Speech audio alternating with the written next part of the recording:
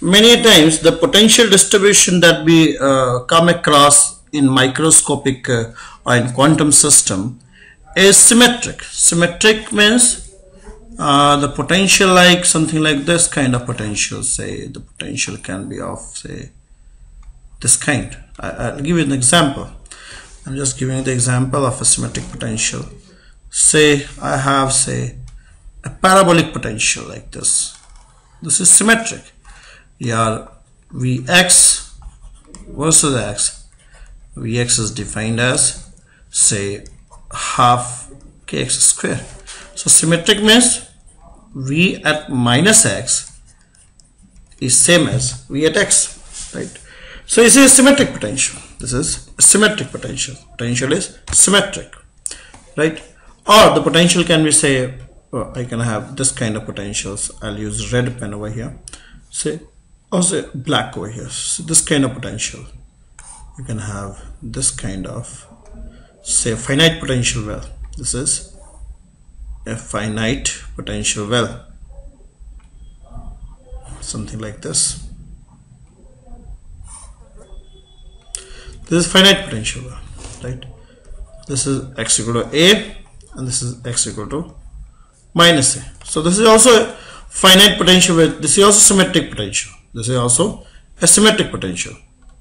Now if the potential is symmetric, then I'll divide it into two cases. One, if the allowed value of energy which you get, if energy spectrum is non-degenerate, if energy spectrum is non-degenerate, then eigenstate of particle subjected to such potential, such means symmetric potential. Symmetric potential have definite parity. Definite parity means the parity of wave function describing the eigenstate of the particle will have either even parity or odd parity. They are even or odd. The parity will be either even or odd. The wave function is said to be having even parity if psi of minus x is psi x, and so this is even parity. This is called the wave function having even parity. And if psi of minus x is minus of psi x, this is called odd parity. Odd parity, right? So either psi x will be having even parity or psi x will be having odd parity. If the potential value is symmetric, right, then the wave function will have definite parity, right? I can prove this also. See, according to Schrodinger wave equation, minus h square by 2m and del square psi x plus Vx psi equals to E psi x. If I replace x with minus x, then this is going to be minus x V minus x. This is psi x psi minus x equal to E psi minus x, or I can write this as minus h square by 2m del square psi minus x. V minus x is Vx only, so this is psi minus x equal to psi minus x. So you find here that psi x is the eigenvector and psi minus x is also the eigenvector for the same eigenvalue E.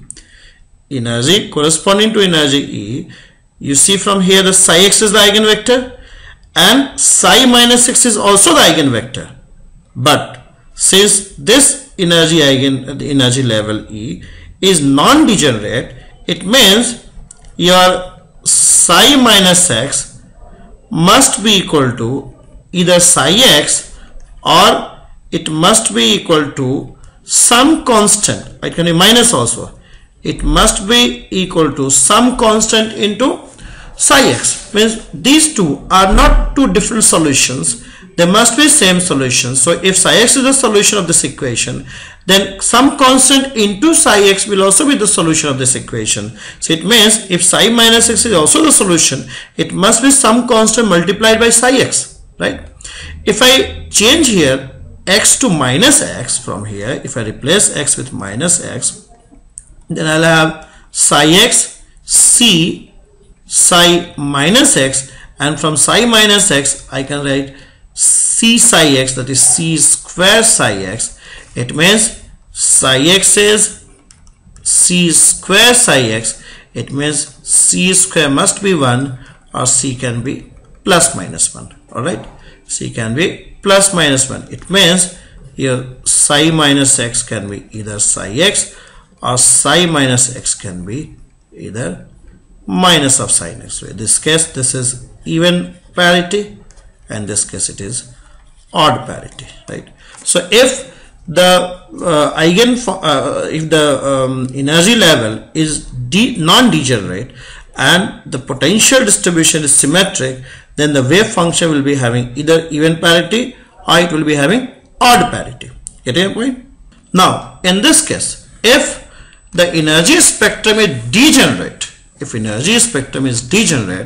then corresponding to the same energy level, I can have two eigenvectors, two different eigenvectors. See, psi x and twice of psi x are not two different eigenvectors. If psi x is the eigenvector, some constant into eigenvector is not a different eigenvector, it is same eigenstate. Is basically means psi x and some constant into psi x does not represent two different eigenstate, they represent the same eigenstate. But here, see, if E is the eigenvector, E is the energy eigenvalue, and corresponding to, if energy eigenvalue E is degenerate, then I can always have more than one wave function, more than one eigenvector. E can correspond to more than one eigenvector, or you can say more than one eigenstate can correspond to same energy eigenvalue E. So in that case, psi minus x can be another solution, means psi minus x may not be the constant times psi x. So in that case, psi minus x is going to be another independent eigenvector. Psi minus x can be another independent eigenvector. But here also I can always choose, if psi minus is the another eigenvector, psi x is another independent eigenvector. If psi x and psi minus x are two independent eigenvector, then I can always choose a eigenvector. See, if psi x and psi minus x are two independent eigenvector, then their linear combination will also be an eigenvector. So I can always choose psi 1x, where psi 1x can be written as psi x plus psi minus x, and I can choose another wave function which is sum of psi x and psi minus x.